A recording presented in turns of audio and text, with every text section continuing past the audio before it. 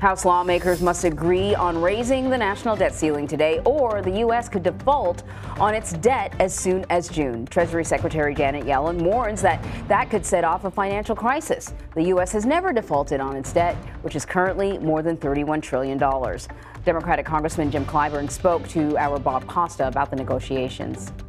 I do believe that you ought to always be willing to make compromises. But you can't not compromise your principles. You cannot compromise the full faith and credit of the United States of America. And on principle, Democrats are not going to agree to anything that would jeopardize Social Security, Medicare, these kinds of issues that are there when the American people, they pay into Social Security. They pay into Medicare. All right, Jeanna Smialek joins us now to talk a little bit more about the economic fallout that could be on the way. She is a Federal Reserve and economy reporter for the New York Times.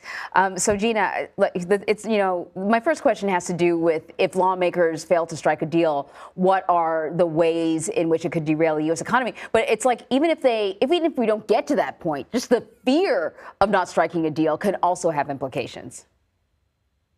Right, absolutely. And we certainly saw that back in 2011, which is a previous example of one of these sort of episodes of extreme brinkmanship. Back then, we saw markets really take a hit as we approached that debt limit ceiling, sort of that X date when we can't pay the bills anymore. And, we could see a rerun of that. Most of my market contacts are telling me that they think the real pain will come if we actually cross that threshold into default. And that could be a really painful experience, because the government is not paying some of its bills. So just all of that money is temporarily kind of being sucked out of the economy. And B, because like I mentioned previously, stocks are likely to just absolutely plummet in that situation. And that will obviously come at a cost to American households and businesses and just really sort of gum up the workings of the economy.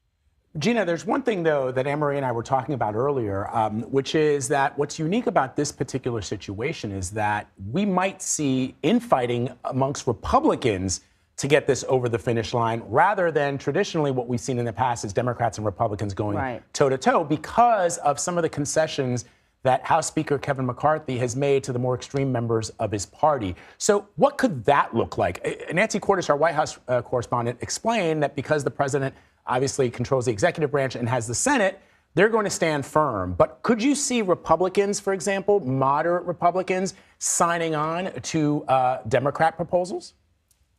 Yeah, absolutely. And a lot of the optimism for some sort of deal basically hinges on that possibility. I think that some of the rules changes in the House make that potentially more contentious than it otherwise would be. In order to win the speakership, Representative McCarthy had to agree to some pretty serious rule changes. And I think that what we've already seen is that there's some disagreement among Republican members over exactly what their priorities are. They've been pretty clear that they don't want to pass a clean debt limit. They don't want to just increase this without attaching some sort of future stipulations to it. But I don't think we have a really clear idea of what those stipulations precisely are. We've heard some different things from different members. And so I think the infighting story is already in its early innings and is likely to become more intense as we move through this process. Right. And that's why some investors are a little nervous. Yes, we've talked about this many, many times over the years that we've worked together. Yes, they always play this game of chicken. And then eventually, it works out. But because of the current circumstances in the House right now, investors are a little nervous about those who may dig in their heels because they do not want the government spending any more money or going into debt. But let's talk about a similar situation that happened, just 2 years ago. Big investors and bank economists, they're using financial models to predict when the U.S. will run out of cash. What have we learned from previous instances? Right. So basically what all of Wall Street is doing right now is trying to game out whether this is going to turn into an actual sort of fight to the very last moment kind of disaster. And if that happens, if there's a risk of an accident. So when you talk to most investors today, they're not that worried that anybody's going to intentionally push America into default. What they're worried about is people taking too long to come to an agreement and just doing the math wrong, basically, and accidentally ending up in a situation where we default. And so we've heard this over and over from investors. We're hearing from my colleague, Joe Renison, who's our markets reporter, was hearing from some of his contacts that people are starting to ask about sort of default insurance contracts, basically, on government bonds, which is crazy. That doesn't usually happen. And so we are seeing some real heightened concern on Wall Street, I think. But so then the question, of course, becomes, is there any kind of contingency plan? And the reality is that the United States, and you can fact check me on this, but I don't believe, at least in the modern era, the United States has ever defaulted on its debt. The dollar is backed by the full faith and credit of the United States. It's the most stable currency in the world, which is why many other countries peg their currencies to ours. So is there a real risk here, or is it just good fodder for the media? It's a good way for congressmen and women to raise money by saying, look, I'm trying to, stick to my guns when it comes to economic policy. But are we really at the precipice? Yeah, I actually think there's a real danger that people think that there isn't a risk and think that this is just fodder, because there are some contingency plans. There are things that the government could do to stave off an actual default on government bonds.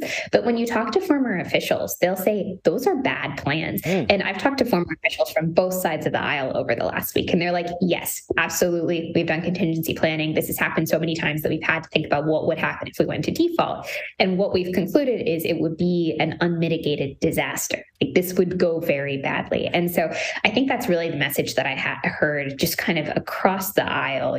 Everybody I talked to who is really familiar with these issues was pretty consistent on that idea that this would be really bad news. It could end up sort of saddling the United States with a diminished global reputation and permanently higher borrowing costs when it wants to, raise money to spend on something. And Jeanna, you make the point that I guess what I'm hearing, and I think what people need to understand is, even if you support a even if you're fiscally conservative, as some lawmakers are, the repercussions of what you're describing will affect people in your district. If you are representing a district that is economically struggling, what we're talking about here will have a greater effect on those individuals than, for example, people who can insulate themselves from the turmoils that the markets will see in the wake of this.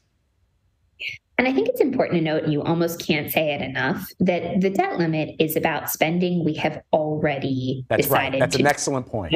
Not new spending. And so I think sometimes that gets a little muddied here. This is about things that are already authorized. It's not about new spending. That's a great Excellent point. Jeanna Smialek, thank you very much.